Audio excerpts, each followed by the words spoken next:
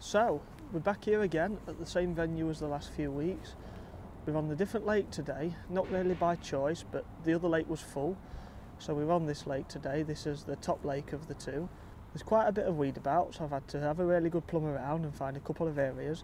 I'm going to target two areas of my peg today. One area at 13 metres where I'm going to try and catch some bigger fish, and another area at 5 or 6 metres where I'm going to try and catch some smaller fish. The idea being that I can rotate these two lines to keep the bites coming for the whole afternoon. I've not got long, we've got about 2 hours, so let's not waste any time and crack on with the fishing.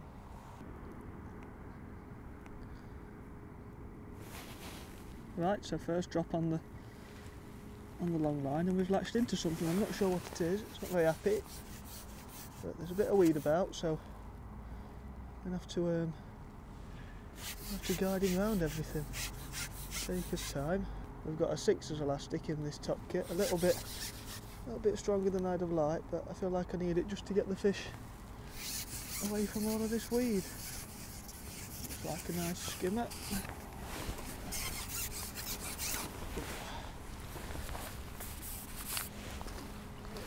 Nice start to the day. Little hand-sized skimmer, about 4 ounce.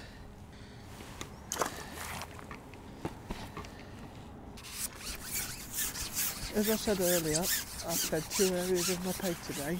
One out here at 13 metres and one short at 5 or 6 metres.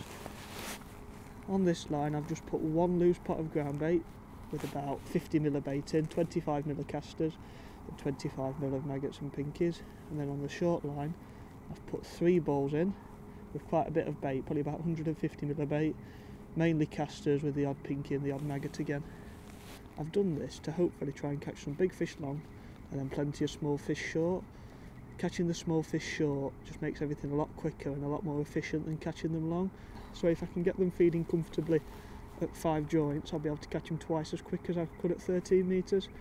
So that'd be nice if we can get them feeding there. I don't know if we will because it's cold, but I feel like I'm putting the odds in my favour to catch a few fish if they are to rock up. My ground bait today is 50% bait tech, fine lake dark and 50% brown leam.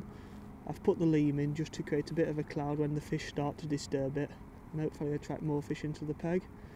I mix the ground bait really wet again to make sure that it takes as much water as possible, and it just makes your life easier when adding the leam to it afterwards.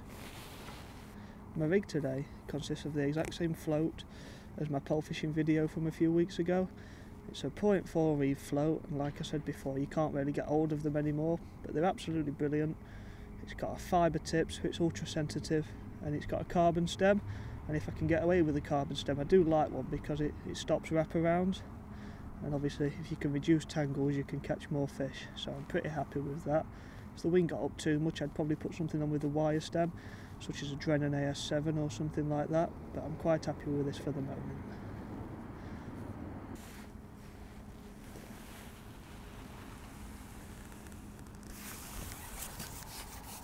Right, so after catching 4 or 5 decent fish on this line, a couple of skimmers and a couple of decent roach, it's gone quiet for a few minutes and we've just upped into this much smaller fish, so I think it's time to make some changes.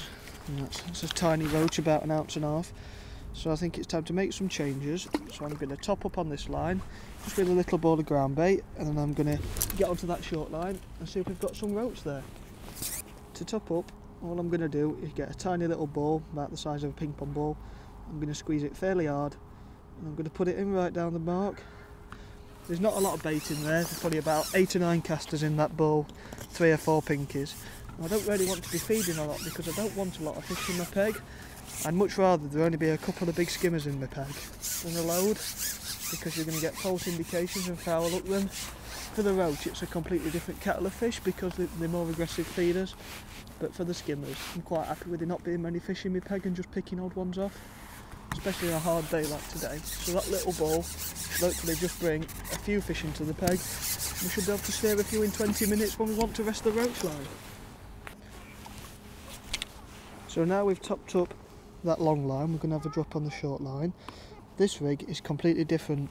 It's a 4x10s Chianti style float, and we've got strung out number 11s across the bottom third of the rig. The idea being we can still get the bait down pretty quickly if we need to, but at the same time if we want to hold on to it, we can properly let that pinky fall slowly and as naturally as possible. So we've just laid him in a big long line right on top of them 3 balls that we put in earlier, and obviously we have been loose feeding a little bit as well, so we want them fish to be following that bait down to the bottom, and we're looking for some pretty quick bites. I'm imagining that the fish here are going to be smaller, so we need to catch them quickly to make it worthwhile.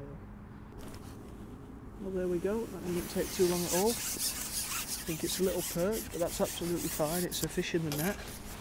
Swinging, yep, probably about 1.5 ounces. But that's fine on this short line because we can catch them twice as quick as the long line. I'd be happy with one of them if we put in. We'll catch a couple of pound in an hour. Just on a single fluoro pinky he was, on a size 20 green gamma hook. The same hook as what we used in the last video, to 0.75 fluorocarbon. And then the main line for the rig is 0.10. I normally do like an 0.13 main line, but because I want my float to follow all my shot, I find a finer main line just allows everything to be a bit more natural. And the river. It's like a little roach, this one. Yep, little roach. But like we said, that's absolutely fine on this short line. We can catch them quickly. I mean, if we can catch fish a minute for 5 minutes and catch ½ pound, that's the equivalent of catching an 8-ounce skimmer on the long line in 5 minutes. So we're going to keep working at this and just keep throwing a few pinkies over the top. I'm not going to feed any ground bait yet because we've not had issues with fish coming up off the bottom. And I do find that loose feeding can attract more fish into the peg, which is certainly what we want on this line. So we're going to crack on with this, see if we can put a few fish in the net.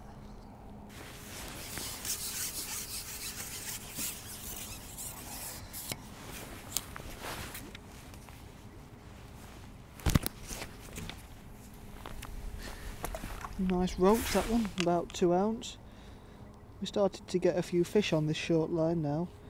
Just keep throwing a couple of casters over the top every drop. We seem to be getting a few fish competing, which is what we need on this line to make it worthwhile.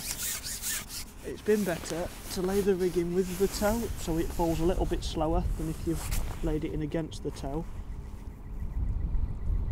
It seems to have brought us a few bites. I feel like they're watching it down, and as soon as it gets to the bottom, they're nailing it. So far the best stuck bait has been a single pinky. I've tried double pinky and a maggot and a caster, but it doesn't seem as good. Rotating lines like this really can make a difference on a hard day. It just gives the fish a little bit of time to have a rest. I mean, that long line now has been resting for about 10 minutes, so that just gives the fish time to build up a little bit of confidence and start to feed again. And hopefully when we drop on that line there'll be a few there waiting for us. Oh, he's on. Oh, another little one. The fish are starting to get smaller on this line now. I mean, that's definitely below 1 ounce, that one. So I'm going to give it a couple more drops, and if the stamp doesn't increase, I'm going to top up with some ground bait and get back on that long line.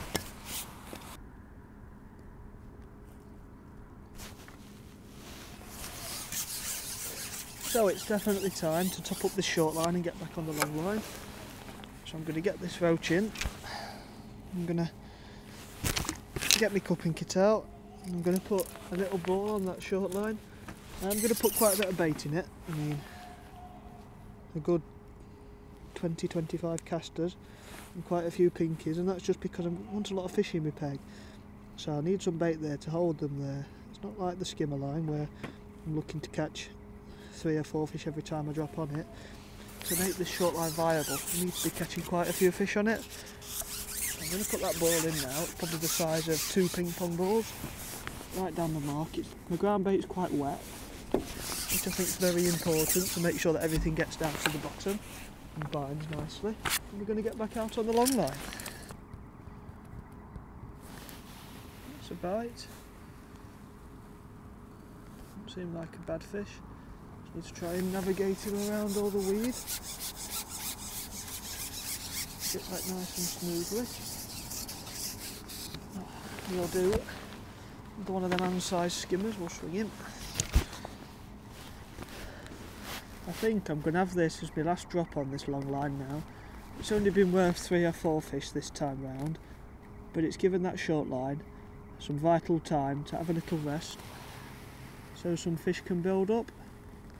Just latched into another one now. Another one of them skimmers. Getting round the weed and back.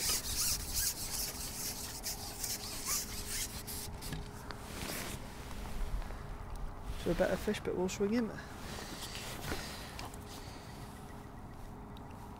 So yeah, it's going to be dark in about 25-30 minutes. So I reckon a quick finish on that short line, and then we'll see what we've caught. So we're going to finish the session on this short line that we've been loose feeding all afternoon. We dropped on it midway through and caught a few fish, but then we've left it alone for 20 minutes. We're going to see if there's a few fish there. Oh, right straight away. Little roach, I think. Lovely, he's probably about an ounce. So if we can catch 10 of them to finish, that'll there or thereabouts put another pound in the net. If a couple are a little bit bigger, we might finish with about £4, which would be nice for what we've had. We've had 90 minutes max, I'd say, by the time I'd done faffing about setting up.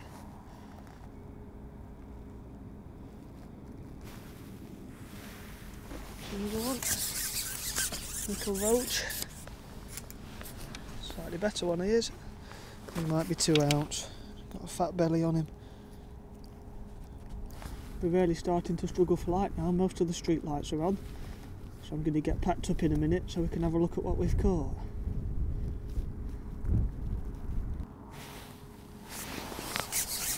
A little roach on this short line. I reckon 2 more fish and I'll be happy. It's going to be his target, 2 more.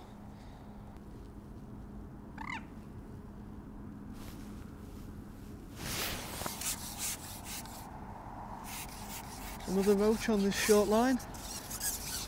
So this will mean that I need 1 more fish. If I get him in, might even be a skimmer. Is it? It's a nice roach, about 3 ounce. So yep, 1 more fish and we can pack away.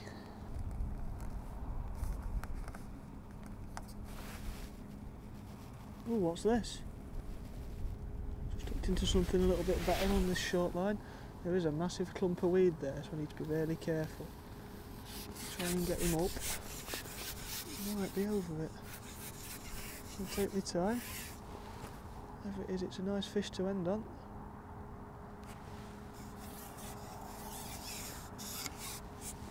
I don't know what this could be. It's fighting really weirdly. Oh, it's a proper skimmer. What a lovely fish to end the day on. And he's in the net. Get in. Whew.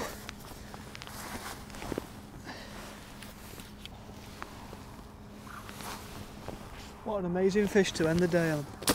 Let's have a look what we've caught. Well, here we have it. We've caught about 5 or 6 pounds in less than 2 hours this afternoon, and I've really enjoyed it. It just shows that even when it's freezing like this, just topping up and rotating lines can keep the bites coming. We've caught plenty of these hand-sized skimmers on the long line, about 30 or 40 of these roach on the short line, and then we've finished with this absolute beauty, also on the short line. And it just goes to show that even though you want to catch big fish on your long line and small fish on your short line, anything can happen, and as long as your tackle's balanced, you'll get everything in. If you like this video, don't forget to hit the like button and subscribe to the channel, and you can do that by clicking here. See you later.